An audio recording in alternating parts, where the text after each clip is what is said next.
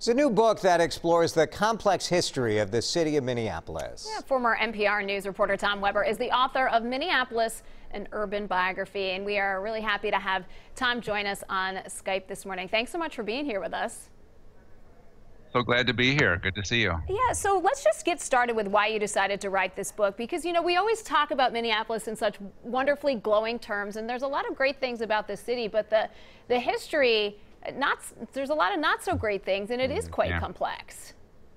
It is, and it's, you know, we get all these, we're always on these lists for our good parks and our good beer scene, and we're pet friendly and all of that, and that's great. But we're also on these lists for these huge inequities and disparities and inequities just across the city.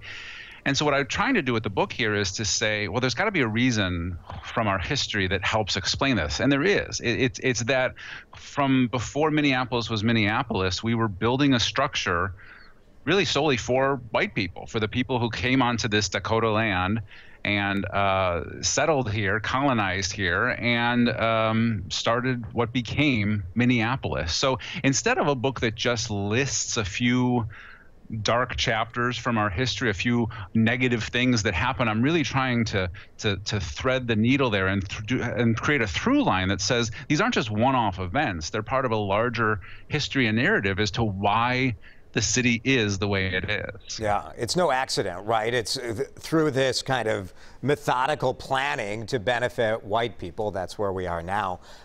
This morning, the Minnesota Twins announced that they've taken down the statue of Calvin Griffith, the man who brought the Twins to Minnesota, over extremely racist comments, and your book talks about those comments as well.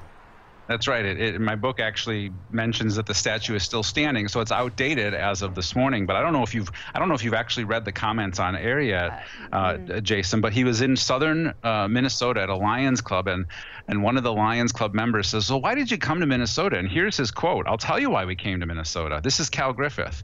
It was when I found out you had 15,000 blacks here. Black people don't go to ball games, but they'll fill up a wrestling ring and put up such a chant it'll scare you to death. It's unbelievable. We came here because you've got good, hardworking white people here." Yeah. Right.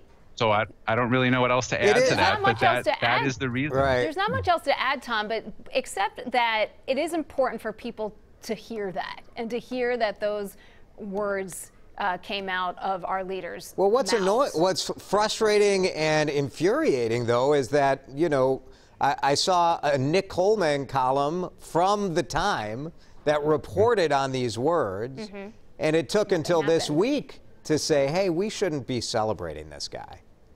You know, that was right at the end of the season that happened. It was a bad season for the Twins, which they were known to have during the 70s, as you all know.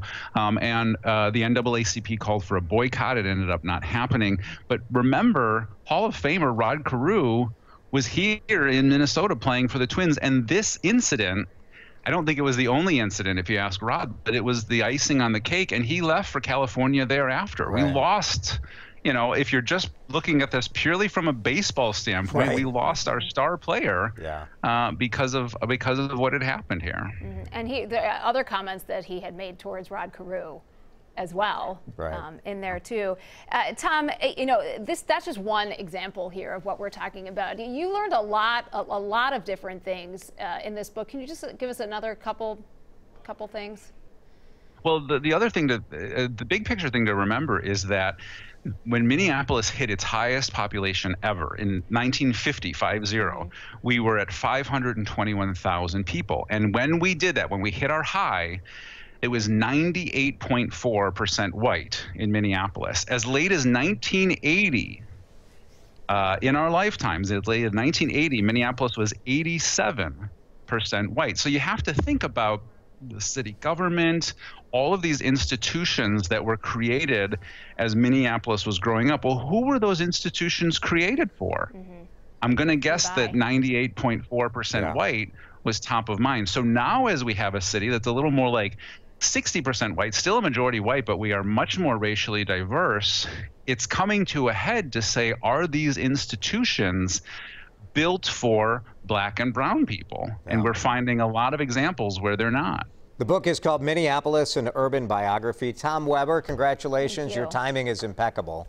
Right. There certainly is, right now, I hope that people will go back and learn about the past to try to inform what we do going forward. Thanks, Tom. Thank you for having me. I appreciate it.